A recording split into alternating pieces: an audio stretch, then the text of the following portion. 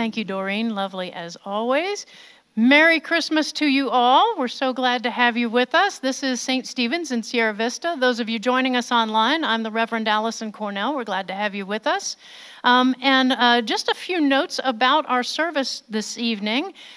You should have, as one of your inserts, a song sheet, because our opening song is actually a medley of all of these Christmas carols. We're singing first verses only, and we didn't give you the music because we figured you know the tunes, and so we give you the lyrics for the first stanzas, the first verses for each of these.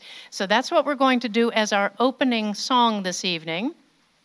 When we get through with communion, and when we do communion this evening, the way we're going to do it is I'll stand in the middle and hand out the bread, and then there will be a chalice to the right and to the left. And so as you come forward, get the bread, and then if you're on this side of the church, go this way. If you're on this side of the church, go that way. We do use real wine. If that's not something that you're comfortable with or you just don't like it, you can just take the bread and go past the chalice. You don't have to stop at the chalice. The bread is gluten-free, so if anyone has a gluten-free allergy kind of thing, don't worry about it. It is a gluten-free bread. And then once we've finished with communion, when you get back to your seats, we're going to bring the lights in the house down, and you each should have a candle that's an electric one that you can screw the top in, and it will light up. And by candlelight, we're going to sing Silent Night. And then we'll conclude our service, and we'll head out. I think that's all for the particulars I need to mention for this evening. You also should have an announcement sheet. I hope you'll take that with you. It has some of the upcoming things that are on our calendar for things to do with the church. For those of you tomorrow that would like to come back and join us again, it'll be a different sermon tomorrow morning for Christmas Day, and we're going to have a light brunch afterwards. We've got some quiche and some fruit, some croissants. We'll have coffee, of course, and if you want to come in your pajamas, that's okay. So that'll be for tomorrow. So if you will, please stand and join in singing our Christmas medley, starting off with God Rest Ye Merry Gentlemen.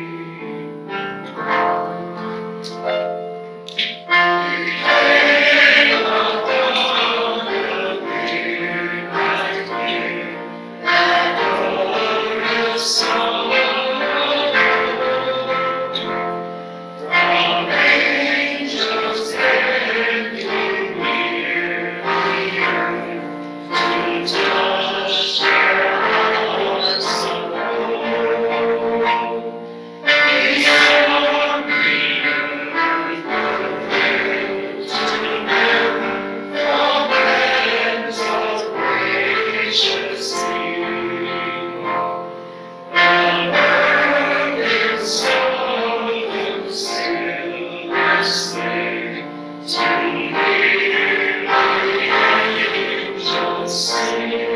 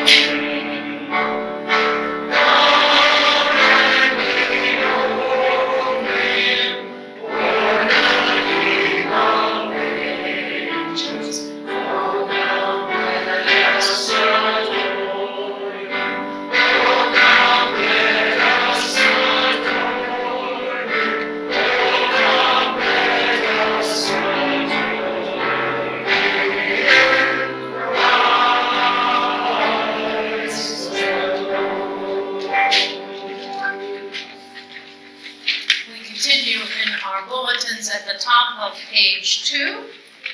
Blessed be God, Father, Son, and Holy Spirit. And blessed be his kingdom, now and forever. Amen. Almighty God, to you all hearts are open, all desires known, and from you no secrets are hid. Cleanse the thoughts of our hearts by the inspiration of your Holy Spirit, that we may perfectly love you and worthily magnify your holy name through Christ our Lord. Amen. Our Gloria this evening is in the hymnal 1982. It's number 96, Angels We Have Heard on High.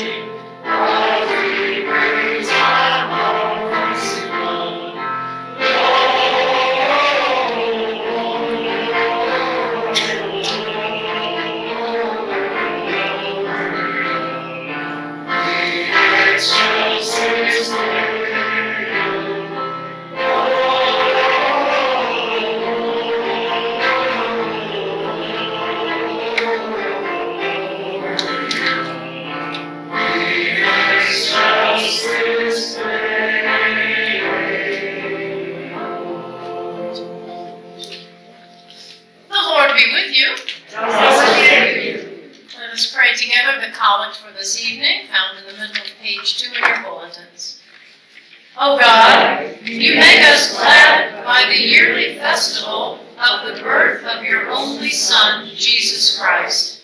Grant that we, who joyfully receive him as our Redeemer, may with sure confidence behold him when he comes to be our judge, who lives and reigns with you and the Holy Spirit, one God, now and forever. Amen. Please be seated for the lessons. Our first reading is from the book of Isaiah. The people who walked in darkness have seen a great light. Those who lived in a land of deep darkness, on them light has shined. You have multiplied the nation. You have increased its joy. They rejoice before you as with joy at the harvest, as people exult when dividing plunder. For a child has been born for us, a son given to us. Authority rests upon his shoulders, and he is named Wonderful, Counselor, Mighty God, Everlasting Father, Prince of Peace. The word of the Lord. Thanks be to God. The psalm from the epic for tonight is Psalm 96, verses 1 through 9. We will read this psalm in unison, saying, "Sing to the Lord a new song.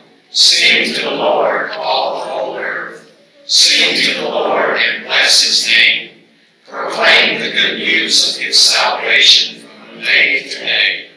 Declare his glory among the nations and his wonders among all peoples.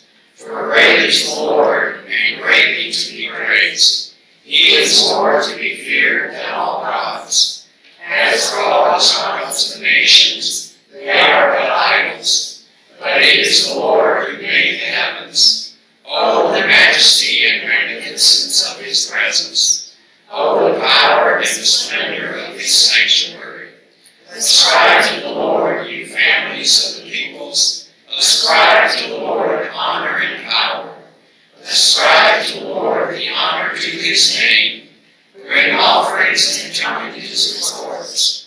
Worship the Lord in the beauty of holiness. Let the whole earth tremble before him." Our second reading is from Paul's letter to Titus.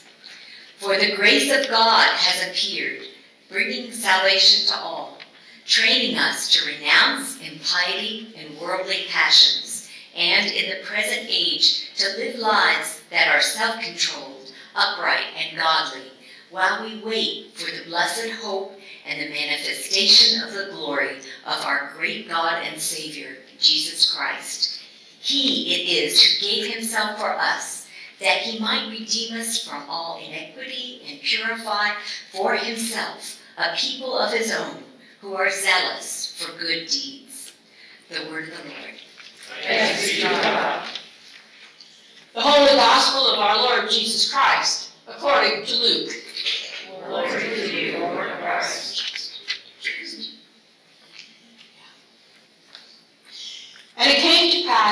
those days that there went out a decree from Caesar Augustus that all the world should be taxed. And this taxing was first made when Cyrenius was governor of Syria. And all went to be taxed, everyone into his own city. And Joseph also went up from Galilee, out of the city of Nazareth, into Judea, unto the city of David, which is called Bethlehem, because he was of the house and lineage of David, to be taxed with Mary, his espoused wife, being great with child. And so it was that, while they were there, the days were accomplished that she should be delivered. And she brought forth her firstborn son, and wrapped him in swaddling clothes, and laid him in a manger, because there was no room for them in the inn. There was in the same country shepherds, abiding in the field, keeping watch over their flock by night. And to the angel of the Lord came upon them, and the glory of the Lord shone round about them, and they were sore afraid. And the angel said unto them, Fear not, for behold, I bring you good tidings of great joy, which shall be to all people. For unto you is born this day in the city of David a Savior, which is Christ the Lord. And this shall be a sign unto you. You shall find the babe wrapped in swaddling clothes, lying in a manger. And suddenly there was with the angel a multitude of the heavenly hosts, praising God and saying, Glory to God in the highest, and on earth peace, goodwill to men. And it came to pass, as the angels were gone away from them into heaven, the shepherds said to one another, Let us go now even into Bethlehem, and see this thing which is come to pass, which the Lord hath made known unto us. And they came with haste, and found Mary and Joseph and the babe lying in the manger. And when they had seen it, they made known abroad the saying which was told them concerning this child. And all that they heard, they wondered at all those things which were told them by the shepherds. But Mary kept all these things and pondered them in her heart. And the shepherds returned, glorifying and praising God for all the things that they had heard and seen, as it was told unto them. The Gospel of the Lord. Praise to you, Lord Christ. A kind of a funny thing happened earlier while we were getting ready for this service. We had a kind of a messenger, a divine delivery person, an angel, who stopped by and gave me these two presents and told me that I was to open them with all of you this evening. And so I was like, well, okay. I didn't get much by other instructions, so I'm going to go ahead and open these since we're all here together now. The packages are addressed to the good people gathered at St. Stephen's Episcopal Church in Sierra Vista on December the 24th in 2022. And so I'm opening the first one up, and inside is life. And along with this life, there's a letter that goes with it. So I'm going to open that up and see what that has to say. It's a little bit long, but bear with me. It says, Dearest people gathered together in St. Stephen's Church, I wanted to remind you of two very precious gifts this evening. The first is the gift of life. Each and every one of you has been given this gift of life. I gave you life because I love you and want you to have the best possible experience here on earth. I want you to feel all the possible feelings. I want you to know happiness and sadness, clarity and confusion, peace and worry, mystery and wonder and love, most of all love. Feeling all your feelings is a part of being alive and having life. I want you to smell all the possible smells. Heady roses and earthy rain, playful puppy breath and putrid puppy poop. savory homemade cooking and woodsy smoke in fireplaces, and glorious gardens and gross garbage, sweet perfumes and musky body odors. Smell all of these smells because they are a part of being alive and having life. I want you to see all that there is to see. Glorious sunrises and sunsets, and gory acts of violence. Powerful thunderstorms and terrible twisters. A baby's first breath, and a loved one's last breath. The immense spread of stars in the sky, and the simple starfish of the seas. The sincere smiles of strangers, and the snarky sneers of fellow human beings. Mother Nature showing off colors in leaves and feathers and fur and fish scales, and the human destruction of so many habitats. See all these things because they are a part of being alive and having life. I want you to hear all there is to hear. Bird song and bumblebee buzzes, wind blowing through pine trees and the whines of engines on roads and in the airways, baby laughter and bigots bragging, tender teachings and angry outbursts, moving music of symphonies, jazz quartets, and a cappella singing and scary gunshots. Hear all these things because they are a part of being alive and having life.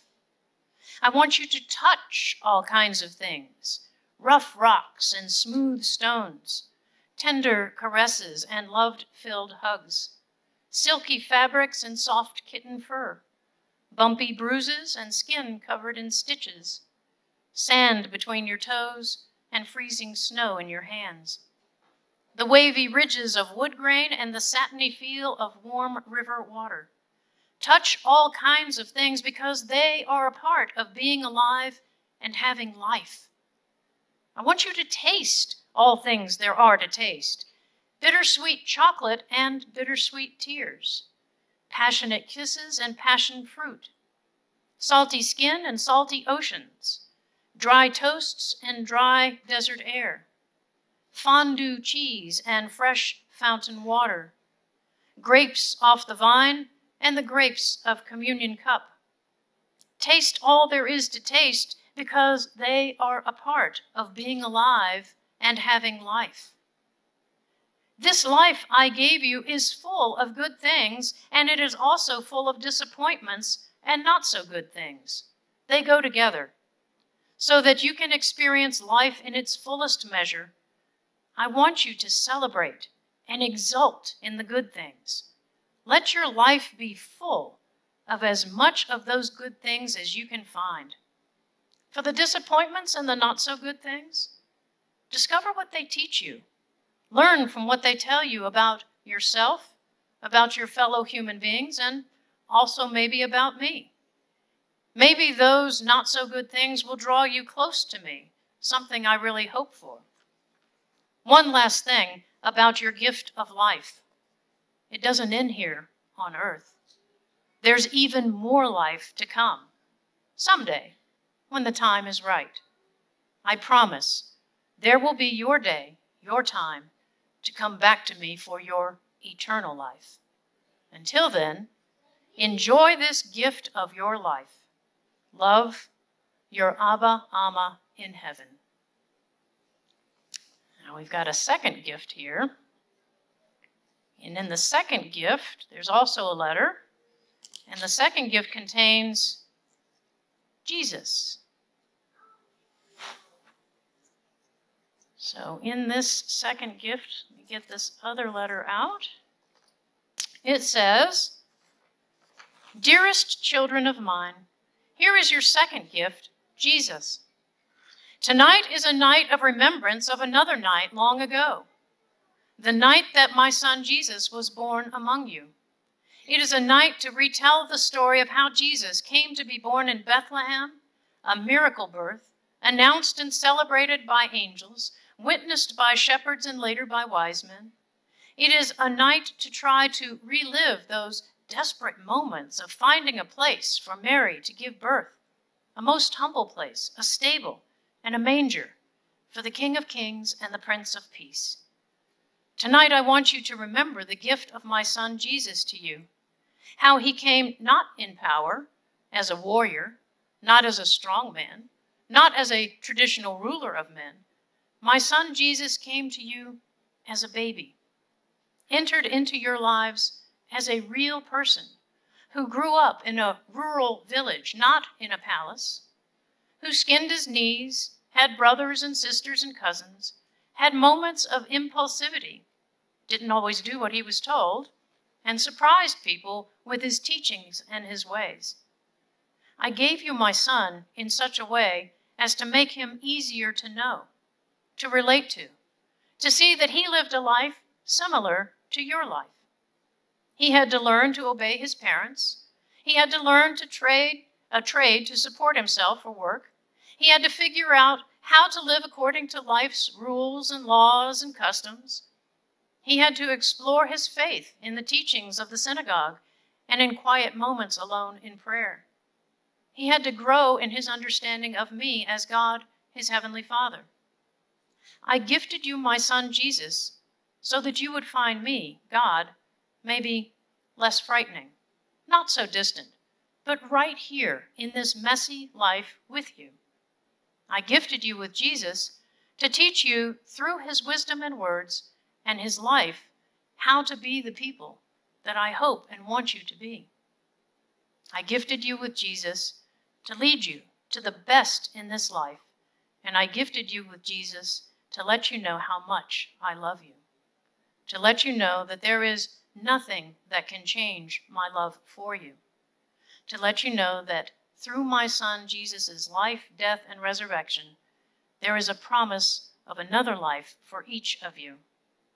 May you have a Merry Christmas, celebrating the birth of my son Jesus, and may you receive the gift of Jesus into your hearts and lives more fully this year and every year. Love, your Abba, Amma in heaven.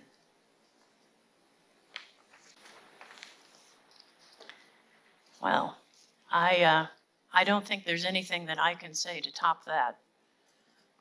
God's gift to us all, this precious life and his own son, Jesus.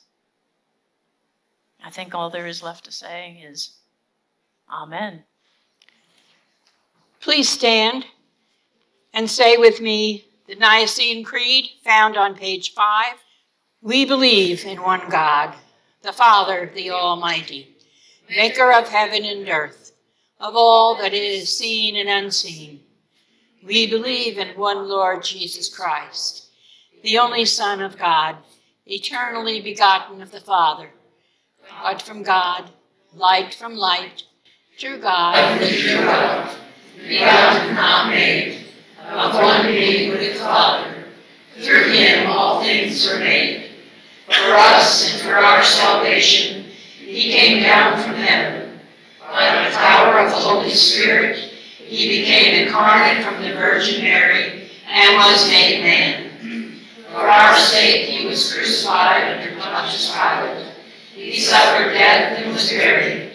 On the third day he rose again, in accordance with the Scriptures. He ascended into heaven and is seated at the right hand of the Father. He will come again in glory to judge the living and the dead, and his kingdom will have no end. We believe in the Holy Spirit, the Lord, the giver of life, who proceeds from the Father and the Son. With the Father and the Son he is worshipped and glorified. He has spoken through the prophets. We believe in one holy Catholic and Apostolic Church. We acknowledge one baptism for the forgiveness of sins. We look for the resurrection of the dead and the life of the world to come. Amen. Continue with the prayers of the people found on page 6. Let us pray to God, who came among us in the birth of Jesus. Gracious God, as a star rose and drew people from great distances to Bethlehem, that they might greet the childlike, the Christ child. Draw us, your church, with all people to you, that we might be the church and the people who call us to be. Lord, in your mercy, hear our prayer. As you gave Mary your Holy Spirit, filling her with the delight of your presence, fill us with your Spirit and renew our lives. Lord, in your mercy, hear our prayer. As Gentiles stream to Jesus' light and kings to the brightness of his rising, draw our nation, our president, and all authority to your brightness. Lord, in your mercy, hear our prayer. And as angels sang glorias to you and proclaimed peace on earth and goodwill among all people, bring us your presence and bring to an end terror, conflict, and strife. Lord, in your mercy, hear our prayer. As shepherds were drawn away from their flocks by night, draw those who do not know you yet the knowledge and love of you. Lord, in your mercy, hear our prayers. As Jesus was born in a manger, because there was no room for them in the inn, be especially present to those who have nowhere to lay their head, those who are vulnerable, and those who are hungry. Lord, in your mercy, hear our prayer. As your holy family gathered in Bethlehem and traveled together to far-off lands, bless all families, especially the families of our parish, and protect those who travel. Lord, in your mercy, hear our prayer. As your Son came to proclaim the forgiveness of sins and to give the life eternal, give to the departed eternal rest, and let light perpetual shine on them. Lord, in your mercy, hear our prayer. Let us pray for our own needs and those of others. Thank you, Lord, for this congregation, all that are gathered here, all that will gather tonight. Be with those who are not able to be with us.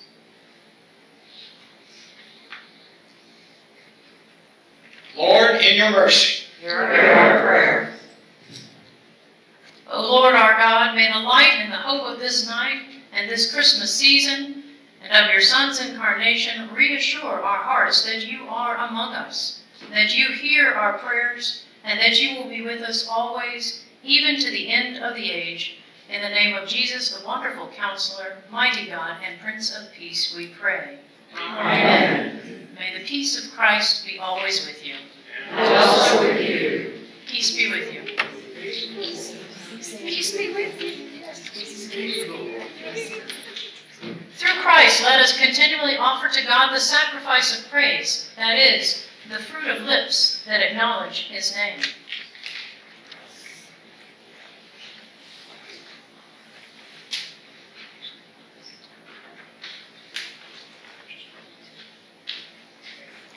Please stand as you are able.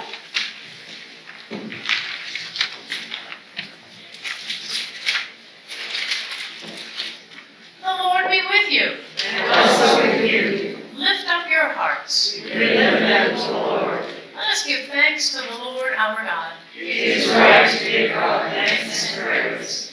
It is right and a good and a joyful thing, always and everywhere, to give thanks to you, Father Almighty, Creator of heaven and earth, because you gave Jesus Christ, your only Son, to be born for us, who by the mighty power of the Holy Spirit was made perfect man of the flesh of the Virgin Mary, his mother, so that we might be delivered from the bondage of sin and receive power to become your children. Therefore we praise you, joining our voices with angels and archangels and with all the company of heaven, who forever sing this hymn to proclaim the glory of your name.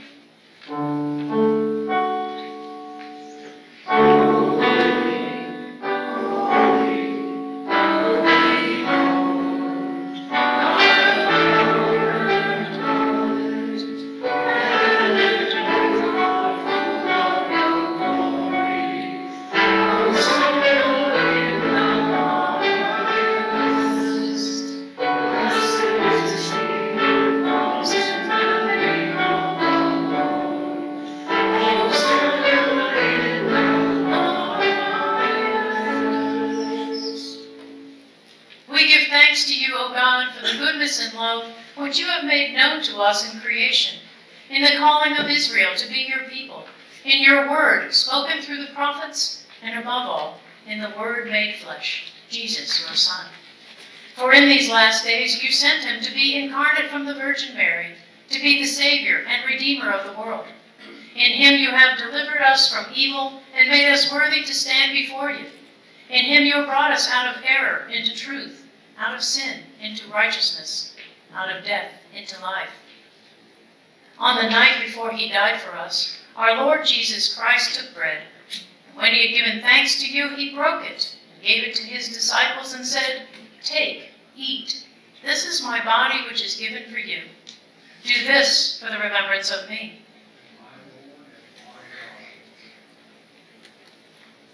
After supper, he took the cup of wine, and when he had given thanks, he gave it to them and said, "Drink this, all of you. This is my blood of the new covenant, which is shed for you and for many for the forgiveness of sins. Whenever you drink it, do this for the remembrance of me." Therefore, according to his command, O Father, we remember his death, we proclaim his resurrection, we await his coming in glory, and we offer our sacrifice of praise and thanksgiving to you, O Lord of all, presenting to you from your creation this bread and this wine. We pray you, gracious God, to send your Holy Spirit upon these gifts, that they may be the sacrament of the body of Christ and his blood of the new covenant. Unite us to your Son in his sacrifice, that we may be acceptable through him, being sanctified by the Holy Spirit. In the fullness of time, put all things in subjection under your Christ, and bring us to that heavenly country, where with all your saints we may enter the everlasting heritage of your sons and daughters, through Jesus Christ our Lord, the firstborn of all creation, the head of the church, and the author of our salvation. By him, and with him, and in him, in the unity of the Holy Spirit, all honor and glory is yours, Almighty Father, now and forever. Amen. And now, as our Savior Christ has taught us, we are bold to say, "Our Father, who art in heaven, hallowed be thy name. Thy kingdom come, thy will be done, on earth as it is in heaven. Give us this day our daily bread, and forgive us our trespasses, as we forgive those who trespass against us. And lead us not into temptation, but deliver us from evil. For thine is the kingdom, and the power, and the glory, forever and ever. Amen."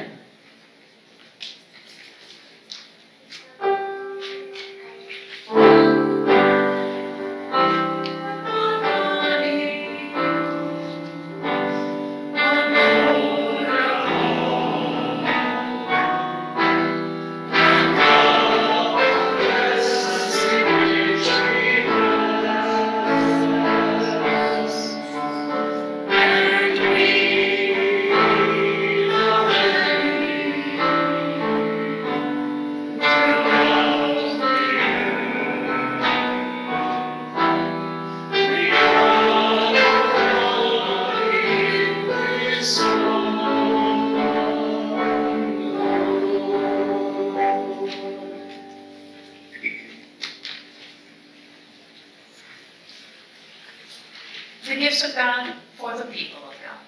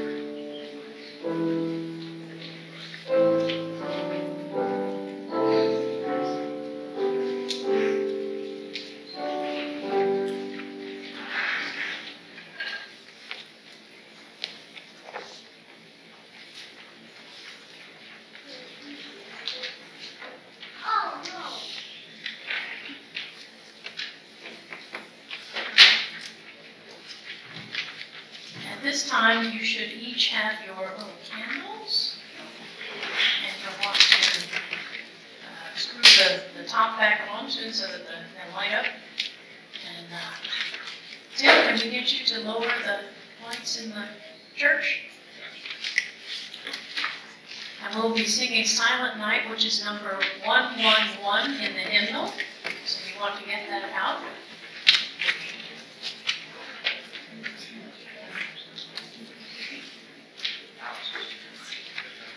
It's out. Need to go up a little bit.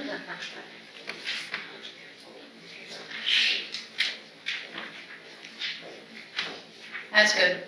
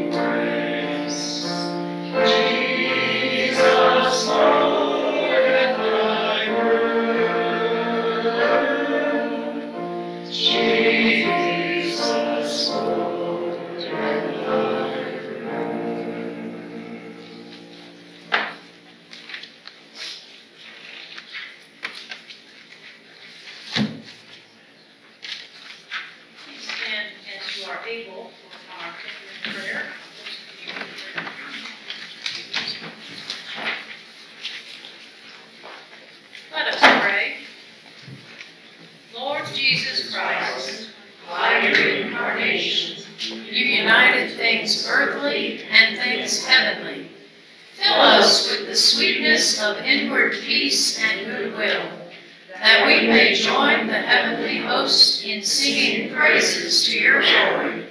For you live and reign with the Father and the Holy Spirit, one God, now and forever. Amen. May you be filled with the wonder of Mary, the obedience of Joseph, the joy of the angels, the eagerness of the shepherds, the determination of the Magi, and the peace of the Christ child.